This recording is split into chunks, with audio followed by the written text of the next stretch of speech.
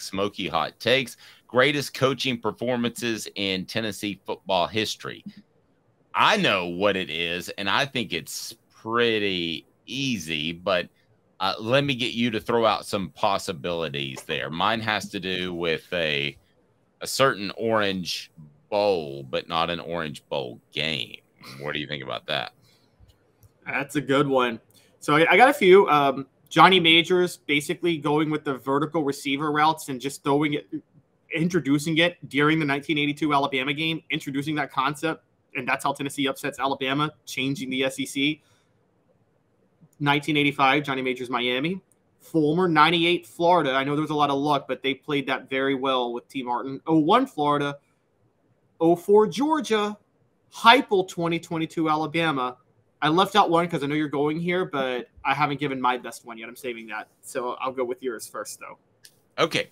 So I'm excluding a couple for different reasons. I thought 98 Florida, I don't think that was as much about best coaching performances as it was about better team. And I thought Florida made some mistakes in 98 Florida. 85 Miami, I want to go back. I think that was a Jimmy Johnson team that was way too cocky. Majors 82 out of Alabama, that's awesome, but a little bit before my time. And I know it's before your time, but Caleb is super college football historian. So I'll depend on you for that one, but it is before my time. 03 Miami, to me, is by far the greatest coaching performance in Tennessee football history. That team was absolutely loaded. And the next year, what they came back to Tennessee and just hammered. It was one of No, it was a reverse. They hammered Tennessee and Neyland first, and then Tennessee came back to Miami the year after. You're right. My apologies. And it was one of those games that was it ended up being about 20 points as a difference, but you felt like it could be 100 if Miami wanted it to be. And to be able to beat Miami down there, and you had the crazy end around with, was it Derek Tinsley, I believe? Derek Tinsley, yep. That was the best coaching performance I've ever seen Tennessee put together, period. End of discussion. They beat a way better team in Miami with a hostile crowd. You've got on the list 04 Georgia. Tell me why. Well, 04 Georgia had a bit of that was two freshman quarterbacks, Eric Gaines and Brent Schaefer. Tennessee had lost by 30 to Auburn the week before, I believe. They were going on the road to play Georgia. Georgia was on a 4-game winning streak at the time, was a double-digit favorite to win that game. This was David Green's senior year. This was going to be the year Georgia gets over the hump and wins the national title, finally under Mark Richt. And Tennessee just marches in and beats them 19-14 in kind of a slugfest, but a very well-played game by Eric Gaines, who started the whole game pretty much. And that was his first road game. And that was a great game by Fulmer. But I actually agree with you. The 03 Miami was better. And what stood out to me with 03 Miami was the total lack of respect John Chavis had for Brock Berlin's decision making. that was the funniest thing. Like, I will never forget that. Or Steve Spurrier's willingness to make it a running football game, right? Oh, I'm talking about the Miami game. 03. Oh, the Miami game. Okay. Sorry, I thought you went back to 01 Florida. Go ahead. Yeah. The hit, because remember, Berlin had transferred to Miami and started against Tennessee in 03. Right.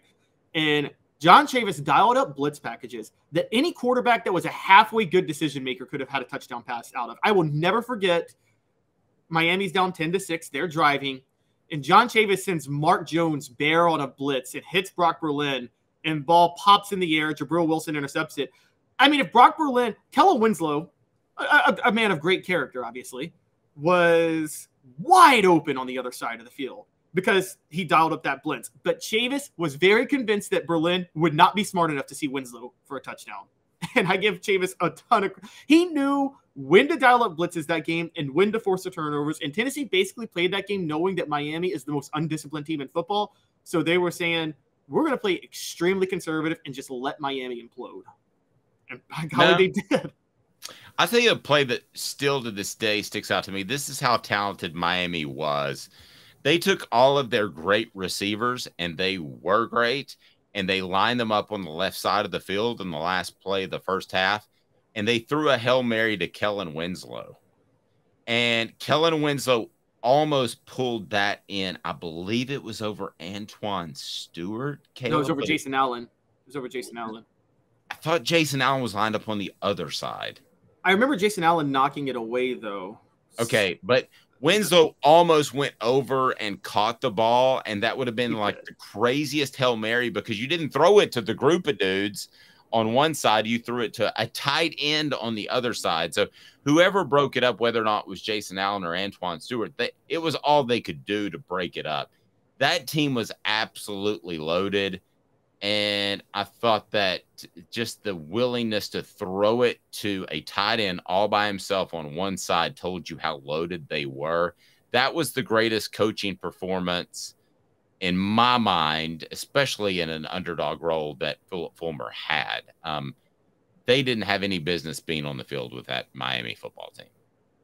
No, they didn't. They didn't. And they had barely – remember they had a really ugly win against Duke the week before, and everybody was – and Kellen Winslow – Miami had just choked away a game to Virginia Tech, and Kellen Winslow says we're ticked off. It's unfortunate for them. And, I mean, it was. I would never forget Clausen in an interview before the game because Casey Clausen had the worst stat line for a winning quarterback I think I've ever seen. It was like 11 of 18 for 81 yards.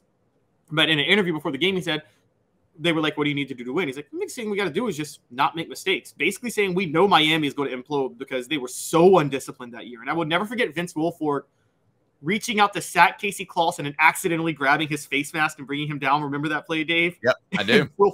And it was an easy sack, honestly. And Wilfork just reached out and grabbed his face mask and gave Tennessee a 15-yarder. There was the roughing the punter.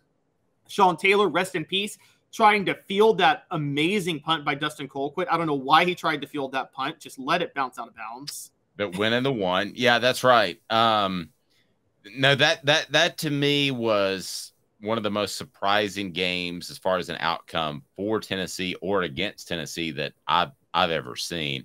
And I was stunned that they absolutely won that game and were able to pull it off. And I thought it was in a lot of ways because of what happened 2 years later in 2005. I thought it was kind of one of Phillip Fulmer's last great hurrahs and one of his greatest hurrahs as a coach, period. I mean, Phillip Fulmer, let's basic, was basically a coach that beat the teams for the most part Tennessee was supposed to beat and would surprise you every once in a while. That was one of those really incredible surprises, right? Absolutely. Question that came to my mind, though. What if there's one, I think, of Fulmer's that competes? The game that made him a household name and forced Johnny Majors out. Not Florida in '92, because Florida, that was because of the crazy monsoon that happened. We all know that. But the week before, that Georgia game, Heath Schuler's breakout game, when Tennessee beat Georgia on the road 34-31. That was Fulmer just because Ray Goff, I mean, Georgia was better. They just had Ray Goff as coach, and Phillip Fulmer willed Tennessee to a win with his coaching in that game, didn't he? Yeah. I mean that has to rank right up there. The Heath Schuler game. The other, the one that I wouldn't have said before the Celebrate 98 series is, you and I've talked about it, I think, off the air, is what Phillip Fulmer did before the national championship game. Now, Tennessee was, I believe, 10 points better than Florida State, correct? Yes. I don't think that was close. I think Florida State was actually the favorite, but they shouldn't have been. And I think that Phillip Fulmer didn't get credit enough for leading up to that game, how he didn't have any of his players talk to Florida State's players in the bowl festivities they had before until the last night. And he said, gag orders off, talk all you want. And Tennessee scared Florida State on that night, that last bowl event, which was essentially 2 nights before the game, the Thursday before the game. They had some waterworks thing. And then Phillip Fulmer told a joke at halftime of the national championship game because he thought his team was tight. So even though that was a better team that I believe they played, Phillip Fulmer, what I've learned from the Celebrate 98 series, deserves a little bit more credit for that coaching acumen that he showed off in the national championship game. I thought it was pretty smart not to have his guys talk to the last night. Oh, yes, I agree. I don't know if I consider that a coaching job from an X's and O's perspective, though. That was just amazing gamesmanship. amazing Yeah. gamesmanship that he showed. Yeah. Dave's going to lose. Whatever you call it, it's that, you know? Yeah.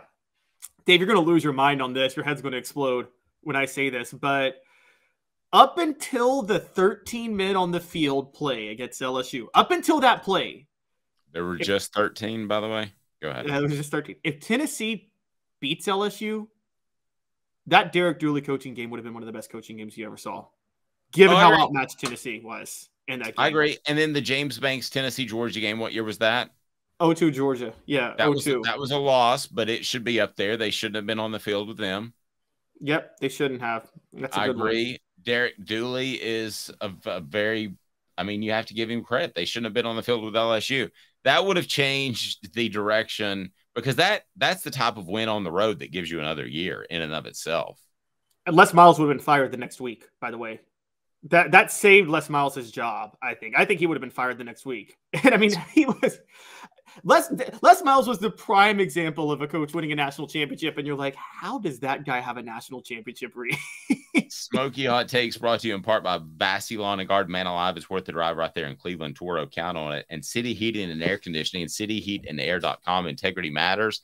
With that unit, you might not need a whole new unit. City Heating and Air Conditioning, cityheatandair.com. And we thank our friends Campbell, Cunningham, Taylor, and On. I don't have any issues with my vision because of Campbell, Cunningham, Taylor, and Hahn. They're awesome. It is Campbell, Cunningham, Taylor, and Hahn. They did my LASIK. They should do yours.